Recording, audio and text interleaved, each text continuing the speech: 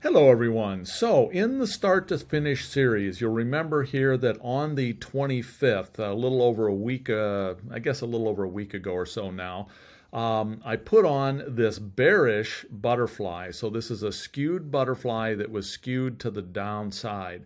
At the time, on the 25th, the SPY was up here trading right around 475. And at the time, I had said that that the market feels like it's hitting a resistance area because the prior resistance in our markets was right around that 475, 480. Those were all-time highs. The year was ending, so there was a number of things that led me to believe that the market might chop sideways for a few days or maybe even pull back a little bit. So based on that, my goal was to put on a butterfly, and I'll make this at the end of this video. The video that'll pop up will be the entry to this trade so that you can see that. So anyhow, it did play out somewhat as expected. If we take a look at our markets, we had this centered right around the 477, 478 range, so that the market could continue to run up, you know, even up here to this 480 area, and the trade would still be okay. Well, the market has pulled back a fair amount, and we're right now at about a $45 profit, somewhere in that general range. So at this point, a person could do a couple of things on this trade.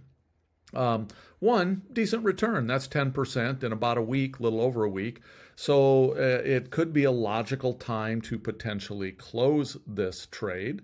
If you thought the market might rebound from here, you could go ahead, hang on to this trade and look to close it a little bit later. I mean, if the market were to rebound all the way back up here to 476, this could turn into a much more profitable trade even than it is now.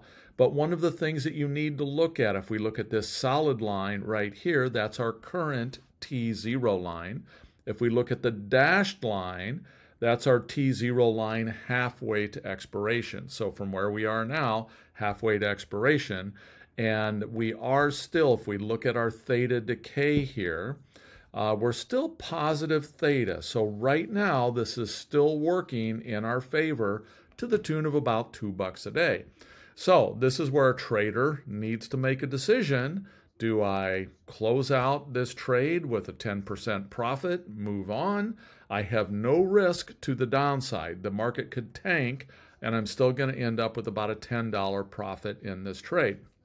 My upside risk is quite a ways away.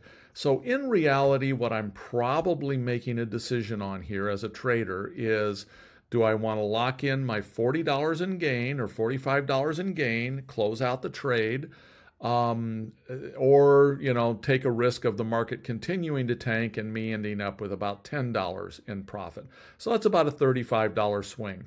So at this point, I am going to call this trade closed. 10% profit in a couple weeks, nothing to sneeze at.